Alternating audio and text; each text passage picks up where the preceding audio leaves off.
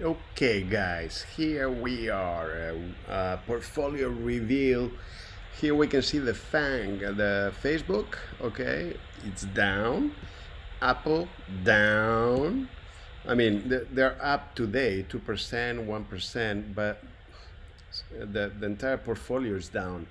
Uh, we don't have too many shares, especially not from Alphabet nor Amazon, which are both down. I mean, they're up 1%, 1.5%, and Microsoft 1% up, but all of them are negative in the portfolio.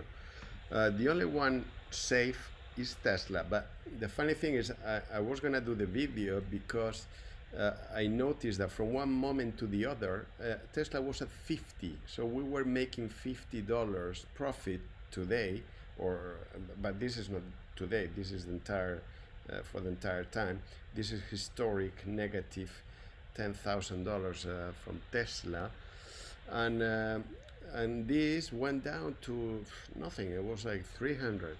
And the moment I decide to do the video and come back, I see Tesla recover very quickly, and that's pretty impressive. I'm gonna close this one, and let's see how can it be that such a big difference when Tesla just moved only a few percentual points, nothing. So very strange. Probably the system was down or something. But look at this. Talking about the hourglass trading uh, in two term, double game, double term. So you play positions in the short term, which you flip quicker at a lower margin, and you have positions in the longer term, which you flip at a longer cycle, and you play with the cycle of each stock. In this case, is Tesla, which we know it's around 20 to 30-day cycle, full cycle I'm talking about. So half a cycle, so the moment it goes up, and then it might take 15 days, 10 days, and the moment it goes down and back up, it takes another 10 to 15 days. So today, for example, you see with the hourglass strategy, if we would have tweaked it correctly, we could have sold some shares at this level, barely there, okay, but we didn't. But it would have been a good strategy to sell some, so then we gain more liquidity and buy them 3% cheaper. And all that in one day. That could have happened, but it didn't. We didn't do it. I mean, we bought one share at around here, another one here, and another one there. So basically, we bought a few shares, and we can check that out by clicking in transactions, and then we can filter here by Tesla. Okay, so that's what we're gonna do, Tesla, and we can see just the transactions for Tesla. So we bought today, okay, we bought four, okay, a different 429, 425, 424, 422. Well, that's already pretty good. I mean, we bought them at different prices, and we only bought one of each every time. And why is that?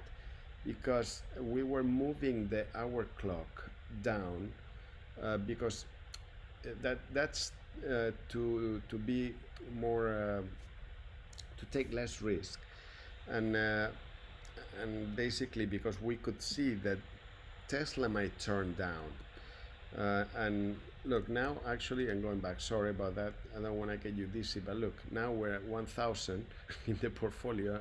A minute ago, we were 1,300. So, yeah, that's what probably was not Tesla the one affecting the entire portfolio. But before, I was talking just about Tesla. It was at 50, and then it was 200 something. So now it's falling. Let's check out the portfolio and see how Tesla is showing in the portfolio. You see 100. So it's very small movement, since we have a big percentage of the portfolio which represents is represented by Tesla. So it's half of the portfolio is Tesla. So every small move makes a big impact in the overall portfolio. And if we check the overall loss, we're at 30,000 loss, which is a big loss still to recover, but getting there slowly. the moment Tesla takes off, imagine if with these very small moves we're making $200, the moment Tesla takes off, wow, it's gonna be skyrocketing. I mean, come on. So what we were talking about before in the previous video were some support levels for Tesla. So we were saying that we are right now at 12% that it could drop. So risk and reward. The risk could be that Tesla drops 12%. That's the highest risk. At the moment, I mean, the highest risk, it would be a lot more, obviously, but until the next support line. And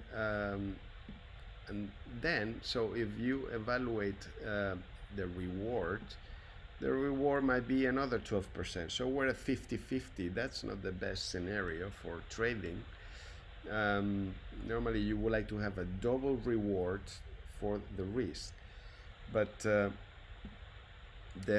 good thing about Tesla, okay, is that it's very strong, and whenever it falls, it then recovers very quickly. So here's where we calculated that support line from where we were, actually not today, but from where we were yesterday when we reached the bottom, and that was at 415. Now we're at 422. It doesn't make much more of a difference. It might be 13%. That might be the risk, but the reward, actually, if we think about the reward, it would be the biggest we can go up. I mean, it would be 500. That's what we said.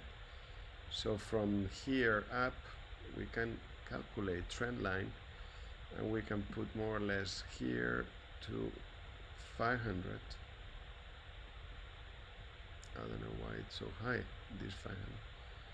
But why is 500 so high up and I don't see any Tesla? I thought it was, well, that's probably, that's the,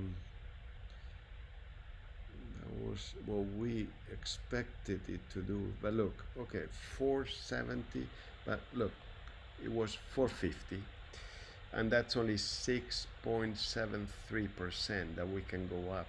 I mean, that would be the reward, and that would be at the highest point, that was at 448 more or less.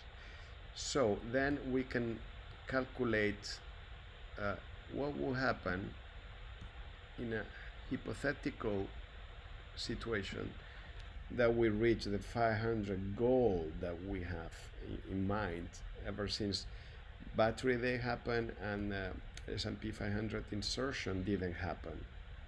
Okay, so now that we got earnings and deliveries, and we didn't get earnings, but we can calculate more or less earnings based on deliveries, we can estimate that we could go up 20%, almost 18 to 500. And I think that's not something unrealistic in my opinion, but I mean, I've seen people say that we could go all the way to 600. I think that's a bit crazy to say right now, but it's not impossible. But we'll see. Once Tesla gets inserted in the S&P 500, I'm pretty sure we'll be at the 700 even. It can get crazy like that because all the institutions will start buying Tesla like crazy. And it's all about offer and demand. They buy and the price goes up. So good then.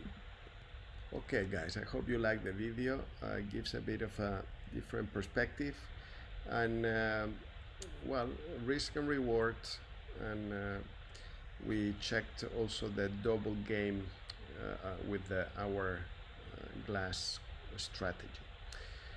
Don't forget, I'm not a financial advisor, I'm just a retail investor, and I hope to see you in the next one. Thanks for watching. Bye.